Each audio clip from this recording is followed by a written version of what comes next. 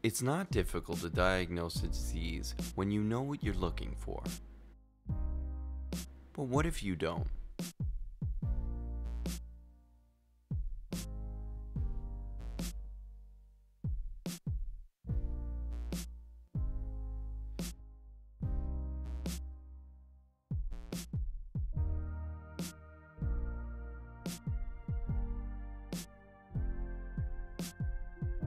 A follow-up visit to my family doctor was merely thought to be slight anemia. Anemia is present in more than 80% of patients with MDS, yet anemia in older patients is often explained away or accepted as a normal part of aging. It is not. I was prescribed iron pills, told to use an iron frying pan, and to eat spinach. Many patients do not know that their unexplained anemia could be MDS.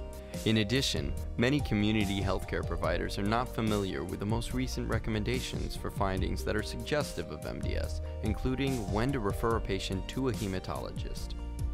Reaching the unreached is crucial in order to diagnose MDS.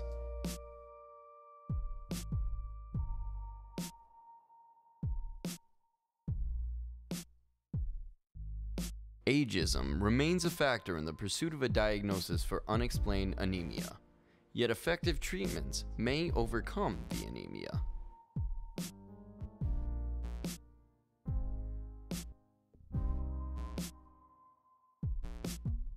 Our first dot is the undiagnosed patient. Patients need to know what questions to ask and where to find resources. They need to be familiar with and able to communicate signs and symptoms that are prolonged and unexplained.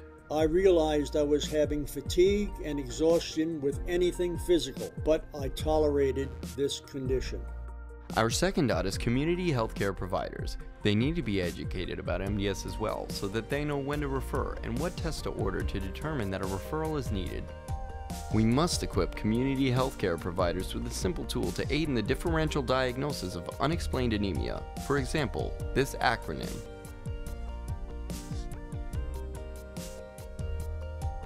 A hematologist is needed to review the testing already done and confirm that other causes of anemia have been excluded.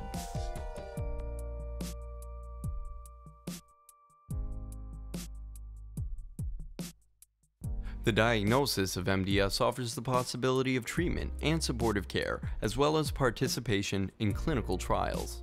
Over 6 years of monthly Vidasa treatments and Procrit have extended my life more than 10 years.